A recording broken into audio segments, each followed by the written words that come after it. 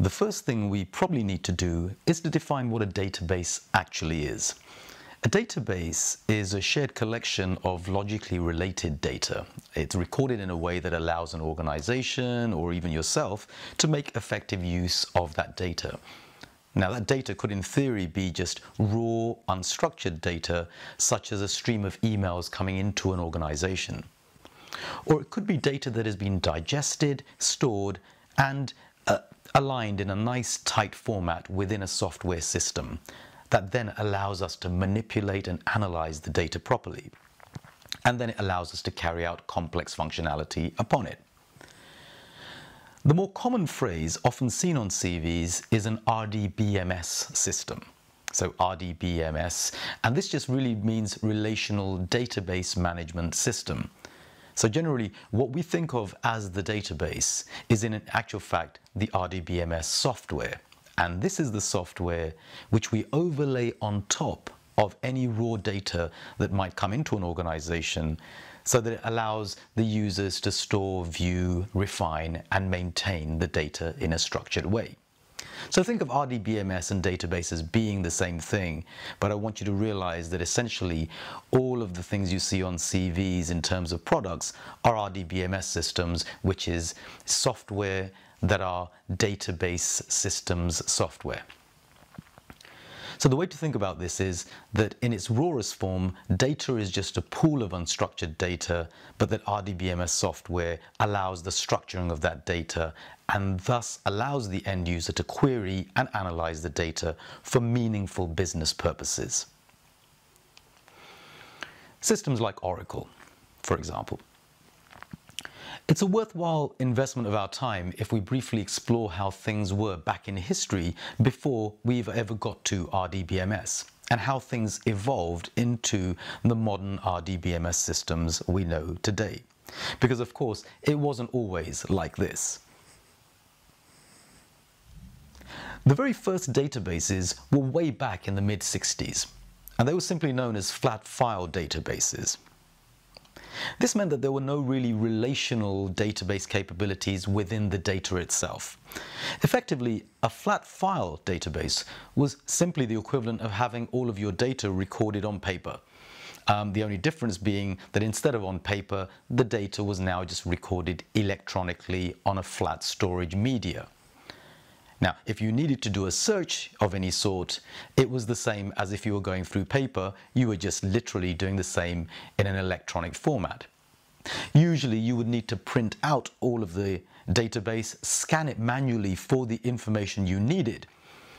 But there were no real complex search capabilities within the data in the way we think of today. The data was stored in a plain text file. And this meant that there were no complex querying capabilities. It also meant that there was very little in the way of security, as pretty much to do any search, every user could see all of the data. An example of one of these early systems was one created by IBM, and it was called Sabre. Believe it or not, this was commercially used by the American Airlines company for their ticketing system. And actually, it was thought of as highly innovative back in the day. But again, in this database, the data items were isolated in the sense that there were no sophisticated relational links recorded between the data items. Meaning that you couldn't easily carry out a search, for example, for all the female passengers flying to Chicago between 9 a.m. and 3 p.m. on Tuesday with the name Christine. Then as we moved into the 1970s, a new concept was introduced, and this was driven primarily by an IBM employee called Edgar Codd.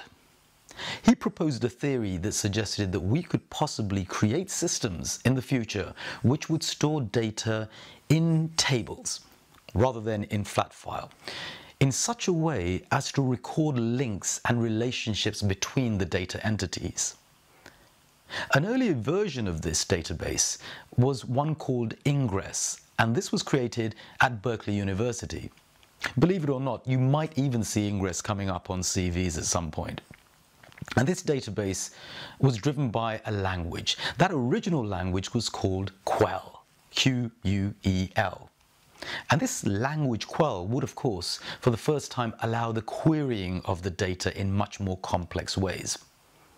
This would, of course, be the forerunner to the mighty SQL. The people started to refer to those early databases as being networked databases, because the data had started to be networked together and being weaved together in terms of relationships. Those early network databases then evolved into what we currently refer to as hierarchical databases.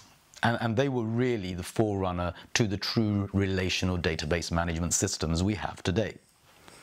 These were systems in which a parent and a child relationship between two pieces of data could be established, i.e., where one piece of data was born from another. And you do this every day. For example, a candidate with the name Jane Smith has a piece of data, a sub-piece of data called her date of birth. Now, that date of birth piece of data could not exist independently of the parent item Jane Smith. At around this time, the IBM database called System R was built around this paradigm. And this used a language which stemmed from Quell and which they wanted to call SQL, Structured English Querying Language. However, this name had to be abbreviated to SQL because of a trademark conflict with a UK-based company that had a product already called SQL. So this is important. Now at this point, you're probably leaning into the screen and waiting in anticipation for me to dive into all of those SQL-based terms, because you've heard tons of these and you need clarification. This is why you're on this course. What in blazes is MySQL, NoSQL, PLSQL? And why the hell do some people say SQL when others say SQL? Don't worry.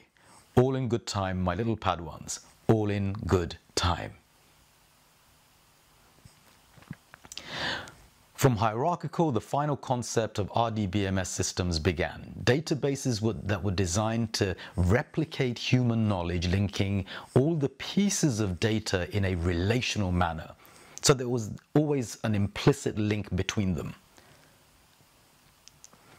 That was a bit of history. Let's also pin down this one other idea. So the next thing to understand is that all modern relational database systems rely on a collection of tables.